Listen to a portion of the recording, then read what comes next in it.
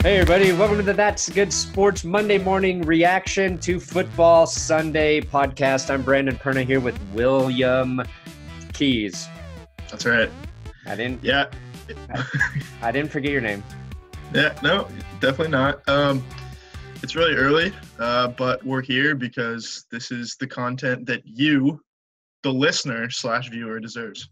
And demanded. We listen to your very, very good suggestions. So today we're going to recap the NFL, kind of what we saw watching football on Sunday, and then we're going to get into the Broncos Seahawks game and kind of just talk about that in depth. Hopefully no longer than 25 minutes here, but who the fuck knows? We're both tired. It's not that early. It's 9 o'clock where I'm at. It's 8 o'clock where Will's at. But I was up at 7:20 and went to bed at 1:30, Will. What's your excuse? Just lazy. Okay, cool. So Will's lazy, and I am going to die making videos for my YouTube channel. Okay, we're jumping just right in. Yesterday was – should we go back to the Thursday night football game? Start there real briefly. It was the Eagles and the Falcons. Right. Maybe one of the only games of the weekend that actually had some pretty good defensive play from both teams. Yeah, I'm not sure if it was good defensive play or just awful offense on both sides. Probably a mix. Yeah, I think the only way anyone moved the ball really was through penalty yardage. Yeah, I think the Eagles' defense is legit good. And I think the Falcons have a pretty good defense. We'll see how they hold up. Keanu Neal tore his ACL, so he's done for the season. That's a big blow to the Falcons secondary. Yep. He's Pro Bowler last year. Exactly. And so that was Thursday night. That's like too long ago to even fucking talk about.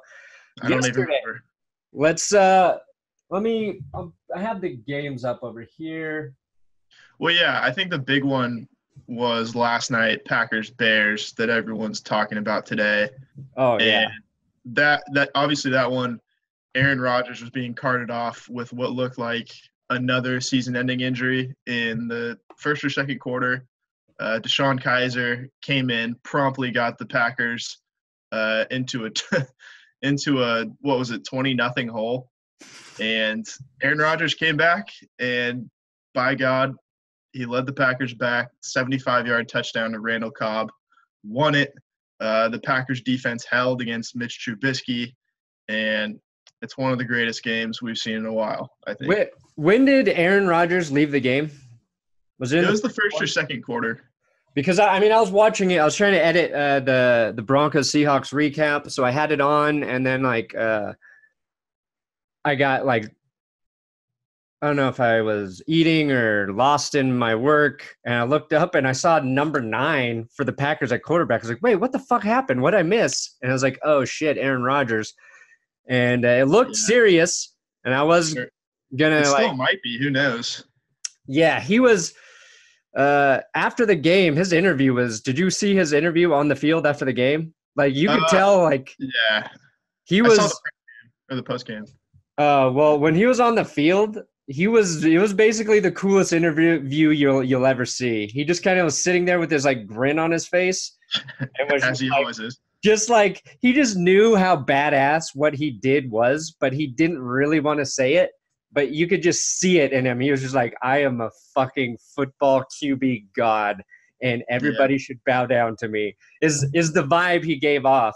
And it was an interesting game because Khalil Mack was wrecking that game early, had a sack, took an interception back for a touchdown, making the Raiders look stupid, really stupid, which is always nice. That's just a cherry on top.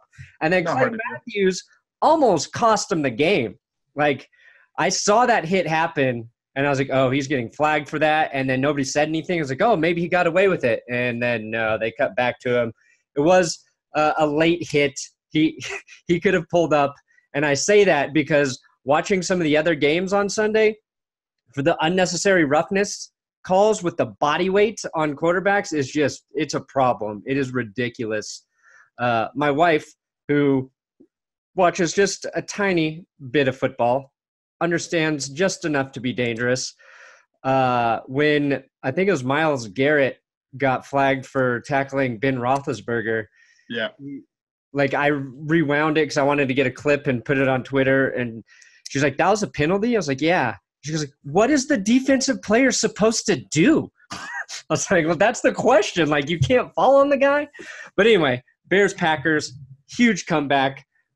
Great Sunday night football game. Yeah. And, it really just cements that Aaron Rodgers is better than Tom Brady. Well, that was my takeaway. I knew that before the game, but yeah, I guess if you're just learning that, then fair. You brought up Myles Garrett, and that was probably the second. I don't know. I want to say it's like the second best game of the day, even though it ended up in a tie. But that was an absolute roller coaster of emotions for Browns fans, I think. Right. So the Browns walk away with the tie is the thing there. Yeah, they're winless last season, and they start this season with the tie. Streak is over. That's the most Browns fucking thing that you could ever do. And their fans were elated. I mean, with the way it ended, I think they were probably all hoping for more. One thing I got to say is, like, 10 minutes is a little too short for overtime. It's got to be 15, I think. We're going to get too many ties, and I don't think anybody really likes ties as much as the Browns fans will tell you that tying against the Steelers is a pretty good outcome. No one likes ties. Ties like kissing your sister, right? And Browns fans are totally cool kissing their sisters. Yes. No offense, Cleveland. That's kind of a offense, Cleveland. Strong accusation to make, but Myles Garrett, along with Khalil Mack and Von Miller, probably the best, one of the best defensive performances of Week 1.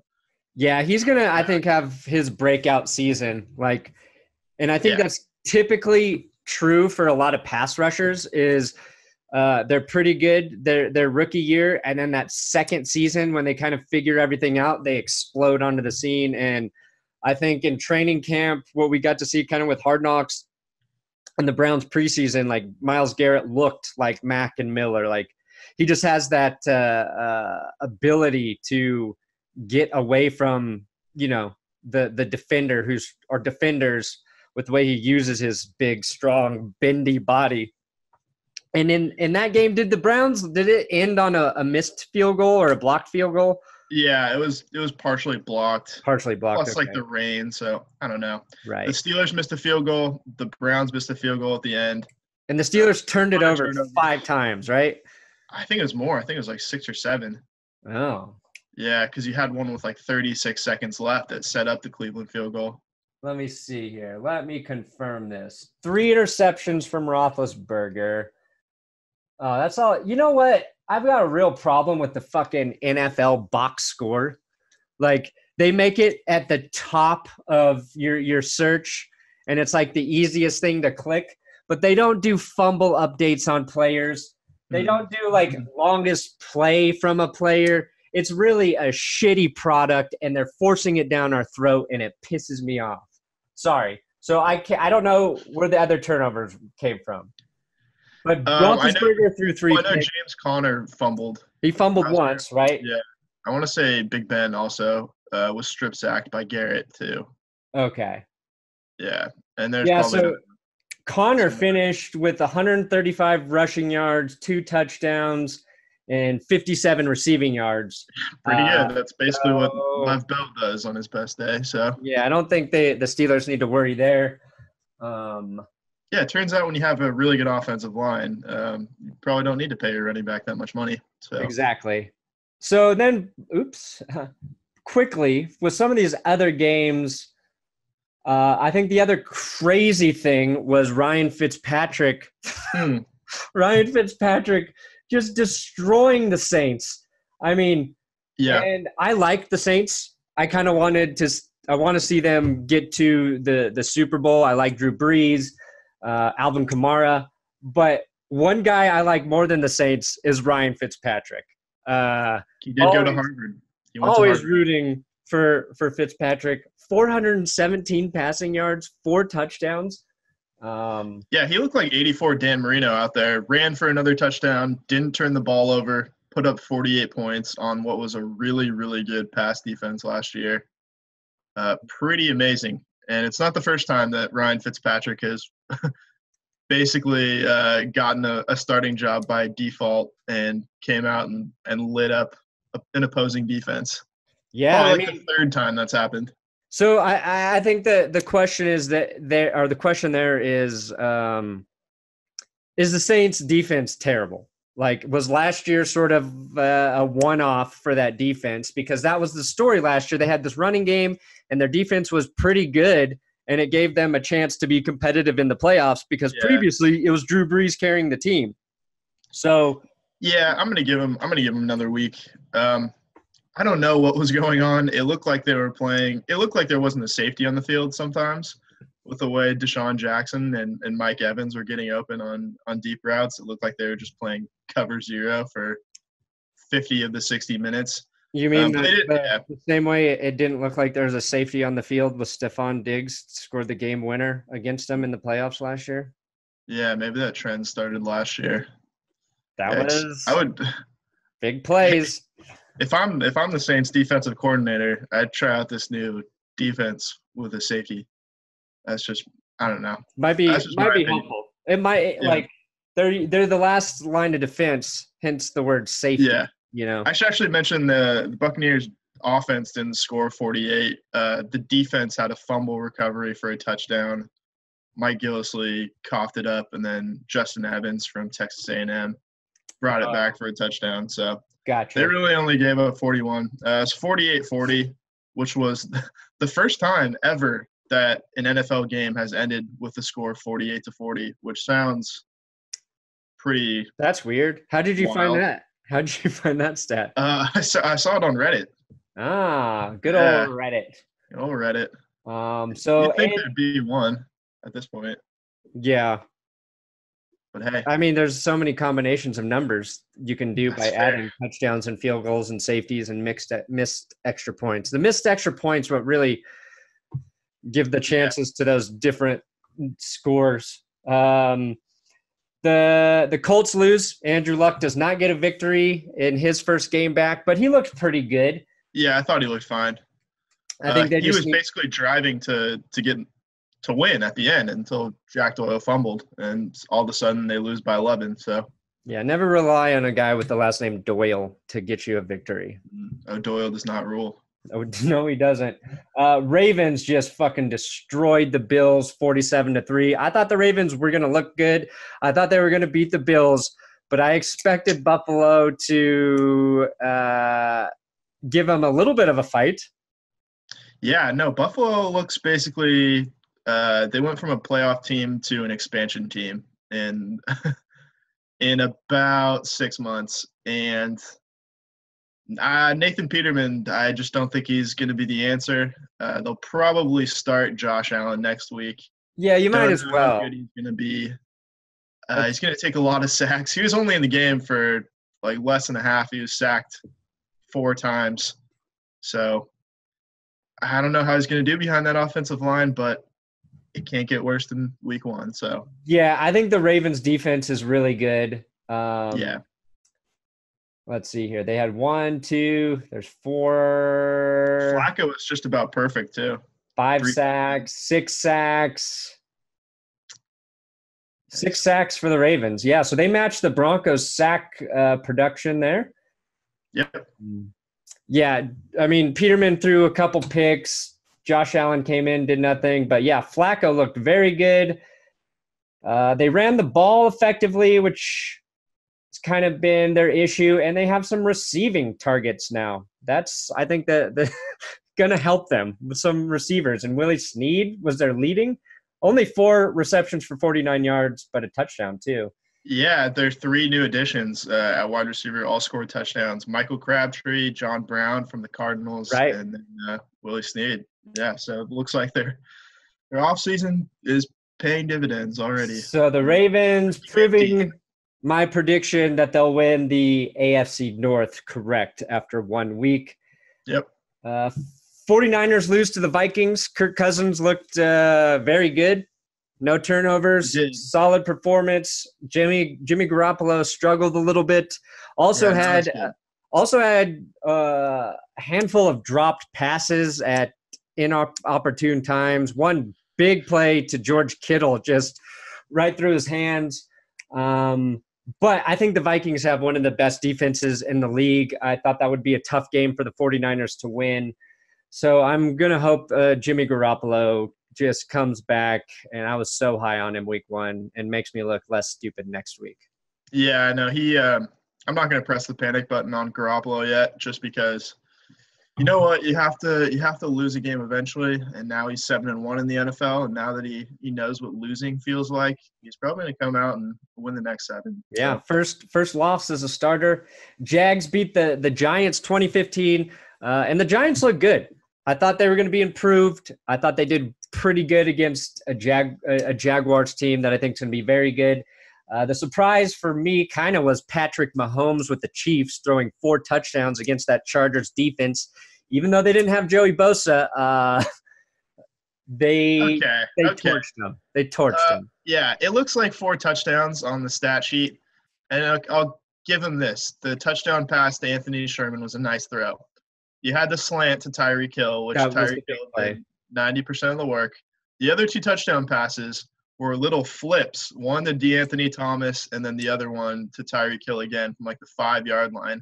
It was basically a handoff. It wasn't a pass, but since he like shoveled it forward 3 inches, counts as a pass. Looks like Mahomes had this just incredible day when in fact his receivers did everything. I don't know why, but like I'm growing to hate Patrick Mahomes. Public enemy number 1 right now for me. He's in my axis of evil. I hate him. I can't say anything more. I'd want him out of the NFL. I can't stand him. Okay, Will with some passion for the Patrick Mahomes. I just don't like him. Like the way he slings his arm when he throws it. Watching Phillip Rivers and Patrick Mahomes go against each other yesterday, 2 of the ugliest throwing motions I've ever seen. Just despicable, disgusting football. Hated it. Rivers, 424 yards, 3 touchdowns with that terrible throwing motion. Patrick, all garbage time. 256 yards, 4 TDs. Yeah, I'm going to take your evaluation, and we'll see what both of those teams do week 2. Redskins surprised me, kind of beating the shit out of the Cardinals 24-6. Adrian Peterson looked pretty good. Panthers beat the Cowboys, not a surprise. And that leads us to the Broncos Seahawks. That's the right. Game of the week for us here. Anyway, our game of the week every week until there's a bye. Now you'll critique Patrick Mahomes for a short pass that goes the distance, but what about that Case Keenum swing pass to Phillip Lindsay? Basically the same thing. No criticism. No criticism. No, that was a thing of beauty. Hey, you got to put it on the money. No, he looked off Shaquem Griffin. Shaquem Griffin, by the way, Mark Schlereth pointed out during the game, struggled a little bit. Mark Schlereth also pointed out with Shaquem Griffin when he was in good coverage once, he was like, look at the hands. Look at the hands. Look at the hand placement. I'm like, oh, Mark. That's unfortunate, Mark. Just one. I will say listening to Mark Schlereth call the Broncos game is nice. Like, yes, he's a familiar Broncos voice. He's on the radio here in Denver every day. I like Schlereth. I think he's very good at what he does. And so getting him to call the game and knowing he's definitely got a Broncos like bias, I don't know. I liked it. Yeah, he is the master of cliches, but he's like you just want to run the ball just to be physical. You just gotta get physical. 3rd and 1. It's time to get physical. I think he also, I was looking through some of the footage, and I just happened to stumble upon the part where he was like, what they had to do here was get inside penetration, and he got the inside penetration with the penetration here. He said penetration 3 times in a row, and I was just like, oh, man, I need to pull that clip. But it was late, and I was tired, and I just let it go. Just let it go. Man, we'll have to find that. Yeah. Well, Mark Schlereth, confirmed fan of penetration, so – hey, aren't all guys.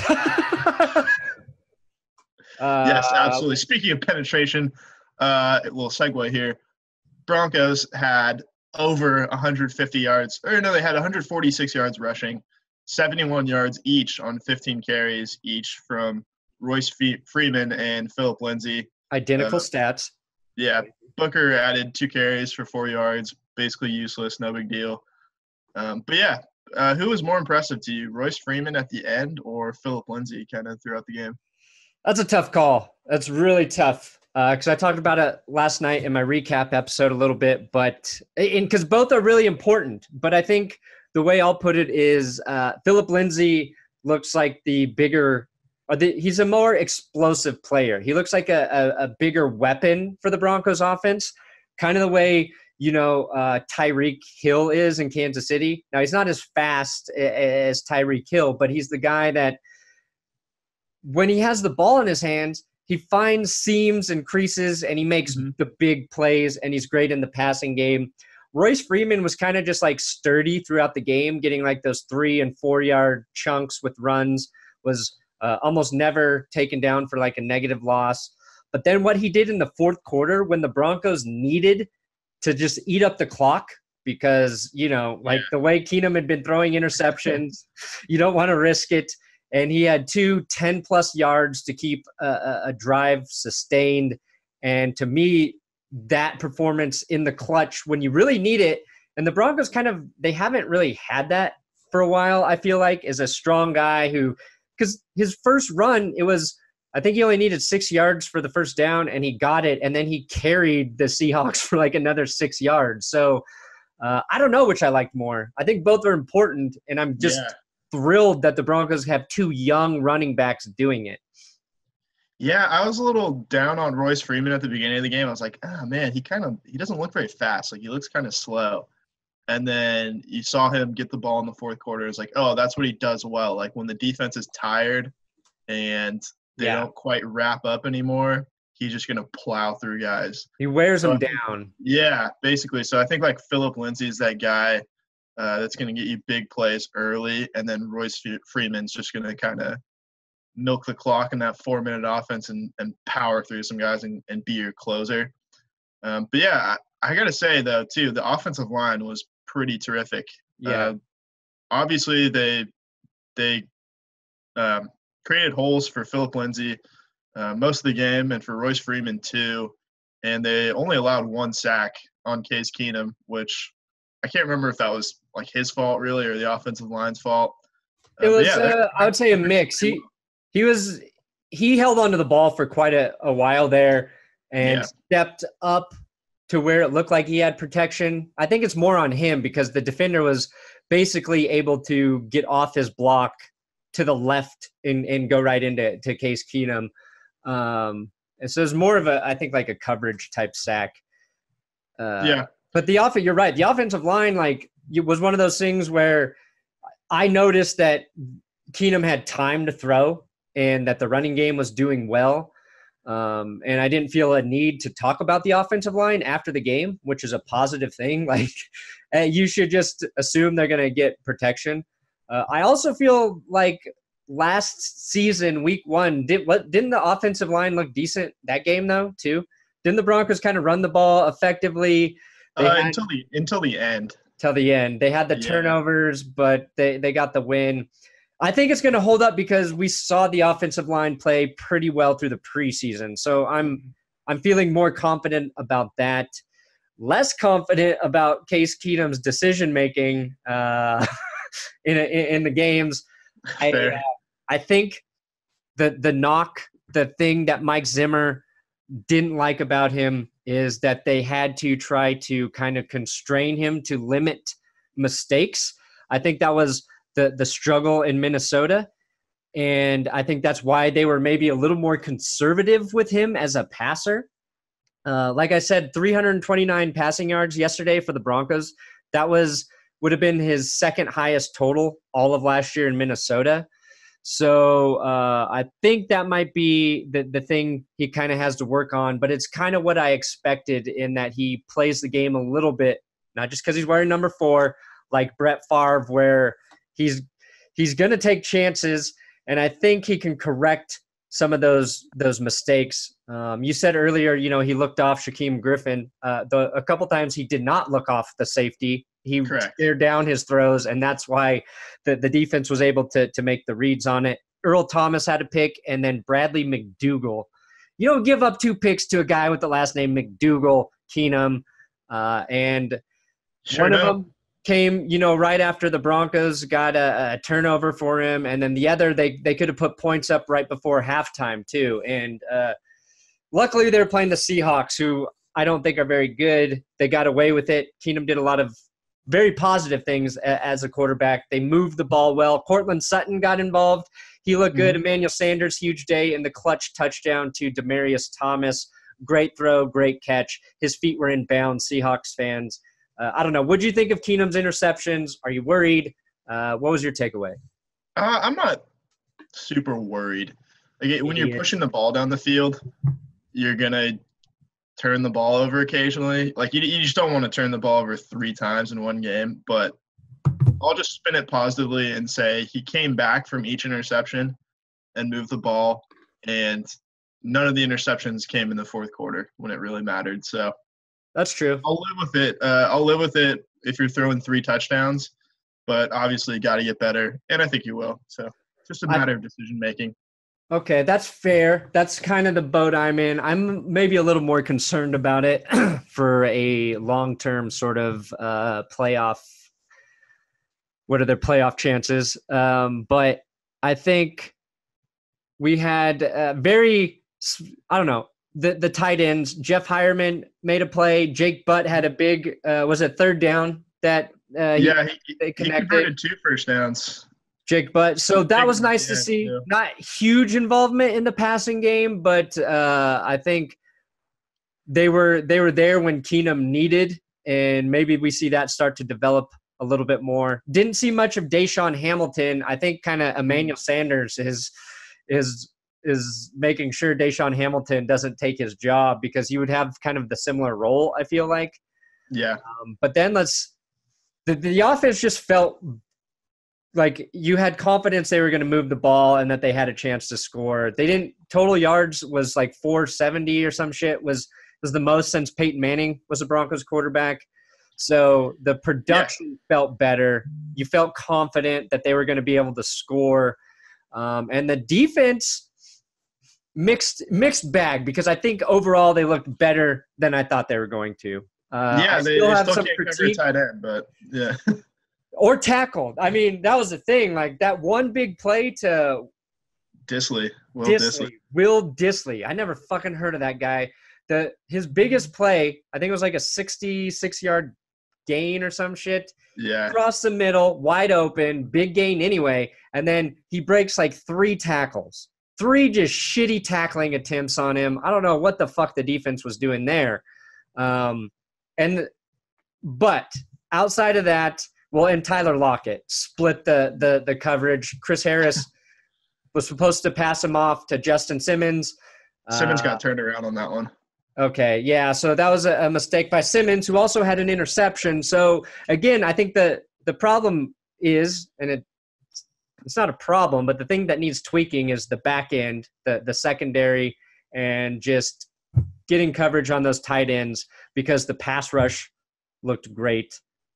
Sure did. Do you think the pass rush was really that good, or a benefit of playing against what we know is one of the shittiest lines in football? It was pretty good. The Seahawks offensive line probably has a lot to do with it. But at the same time, the quarterback is Russell Wilson, and he is one of the more elusive quarterbacks I've ever seen in my life. So one of the best at getting away from sacks.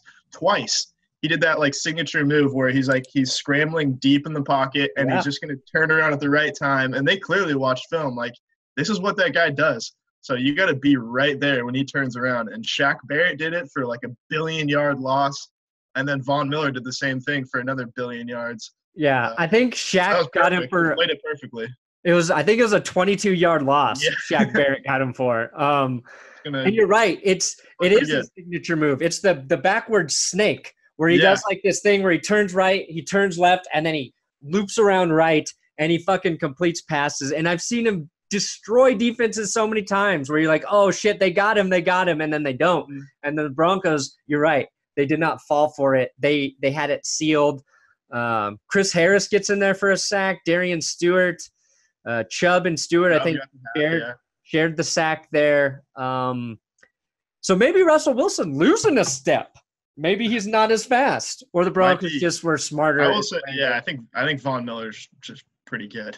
God, Von Miller was so cool to see him out there with 3 sacks, the strip fumble. He just dominated that game against a very bad right tackle. Jermaine Ifedi, It's like, what season is this for Von? 8? This is 8th season? Yeah, this is 8.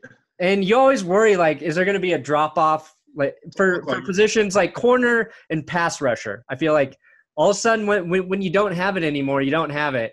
And Miller he looks fucking as good as he ever has. And I was happy to see Shaq Barrett too, because people forget about him. And I feel like he is on par with right now where Bradley Chubb is in terms of talent at the position. And I'd say better than Bradley Chubb, because Shaq Barrett does the little things well in terms of if he needs to drop into coverage or play the run, he does those things. So that front 7 for the Broncos, I think, is very good. The Seahawks didn't run the ball very effectively, which I was kind of concerned about. It was they didn't really try to either. Yeah, I guess so. Like 14 attempts on the ground. I mean, Chris Carson did hurdle Bradley Roby. That was their best run of the day, but it was pretty good. He also got the ball taken from his hands, so not a great day for him. I will sympathize with Seahawks fans for Pete Carroll not being able to challenge that Royce Freeman fumble. Like, he couldn't get the challenge flag out on time, and the refs let the play go. Like, do you know, is it the rule that the flag has to be out for it to I think the flag I think the flag has to hit the ground, doesn't it? Is that what it is? Like, has to touch the ground before the play starts and they'll blow it dead? I guess. I mean, it looked like, looking at the replay, it looked like he had the flag out, and then you can see, like, the offense in the background. Like, you can see the wide receivers getting going, like, after the flag was out. But he's, like, yelling at the ref the whole time. Like, the ref knows he's going to challenge it. So my question is, like, can you be like, I'm challenging this fucking play? No, you got to have the flag. Like, you got to – No. That's such a dumb rule. That's what the flag is for. No, I know that's what it's for. It's a visual representation that you want to challenge. But you should be able to say, like, no, we want to challenge this play. I don't know. It led to a touchdown for the Broncos. It would have been the Seahawks' ball. One of those things that happens in a game. Usually you're going to get some fucked up thing like that happen at least once for your team every game. So I don't think, like, the Seahawks were handed this win, because it was in the first quarter, I believe, maybe early second. But if I were the Broncos, I would have been pissed. Yes. I'm not gonna lose any sleep over the Seahawks having a call go against them. I'm just not going to. Their whole dynasty started on that catch, no catch thing with Golden Tate in 2012 against the Packers. Right. So fair enough. You know what? I'm struggling to feel bad for them, is what I'm saying. Okay. You have no empathy. I get it. Not for the Seahawks, no. Or Patrick Mahomes. No, I don't care that the Seahawks lost. I'm just saying I get why they might be mad. Oh yeah, no, I get it. I just don't. There's the cynicism. Oh yeah, I get it. I get it. I just don't feel bad. Anything else? McManus, 2 50-plus yard field goals. That's clutch. You need that. Perfect. Janikowski misses. Twice. He got the Broncos. The Broncos almost shot themselves in the foot there. They lined up off sides on the field goal attempt, and it wasn't even close. Like, it was definitely a penalty. So Janikowski gets a second chance. I'm like, he's not going to miss 2 of these. And he shanked it to the exact same place again. So thank you, Janikowski. Loved you fucking up as a Raider. Usually just against the Broncos. Other than that, you're pretty good. Continuing the tradition in Seattle. So very appreciative of that. Also, what I thought, it was similar to last year's week 1 with Young Ho Koo in the Chargers, you know? So let's just hope that the outcomes for this season don't match what we saw. Right. Yeah, the Broncos benefiting from missed field goals in their last 3 season openers, going back to Graham Gano with the Panthers. That is true. That's third year in a row that's yeah. That's strange. But you know what? We'll take it. Hopefully the season doesn't end up like the last two. But I don't know. Are you optimistic going forward? Yeah, no, I am. I think the offense has the potential to get this team out of a deficit if it needs to. Assuming Case Keenum doesn't throw 3 interceptions every game, the way the defense played in this first game against Seattle, like I like their chance. I think the pass rush, and if the Broncos can keep run games in check, the defense will be fine. Like even with my concerns in the secondary, which aren't huge, but it feels like maybe even some communication issues back there a little bit still, and just some guys out of position. And I think that'll get better, but we saw some of that last year as well. Chris Harris played a pretty good game. He did. And I thought Todd Davis played a very good game. He won my Unhung Hero award yesterday, and I looked this morning, and he led the team in tackles, which I wish I'd have known last night. And I felt like he was kind of all over the place. Now, I don't know if any of the tight end coverage responsibility was his on any of those plays, but other than that, I thought he played very well. So I'm excited about the defense. They looked better than I thought they might, and the offense, despite the turnovers, looked very good. Yeah, no, I agree. I'm looking forward to next week. Obviously, we'll see what the Raiders do tonight. But yeah, so we'll get a sneak peek. Counting on big things. At John Gruden, the Raiders. Well, we will see. The Raiders have a better offensive line than the Seahawks, so we'll see how that pressure that the Broncos put on Wilson, if they can do it to Derek Carr Sunday. We'll preview that game in Thursday's podcast. And I think that should wrap it up for this morning. Yeah, you want to do big dick players really quick? Sure. Give me your big dick players. All right. I'm going with let's do one from the offense, one from the defense. I got to go with Phillip Lindsay and Von Miller, because Phillip Lindsay, over 100 scrimmage yards, has a touchdown in the first quarter of his first game at home in front of all of the hometown crowd. Probably had a lot of family there, so that's pretty awesome.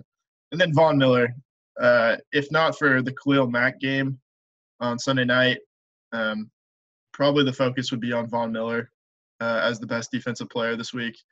I hope this is the year that he wins Defensive Player of the Year, because he's had it coming. Yeah, no, he deserves it. No, I think he played better than Khalil Mack because he got his sacks throughout the entire game.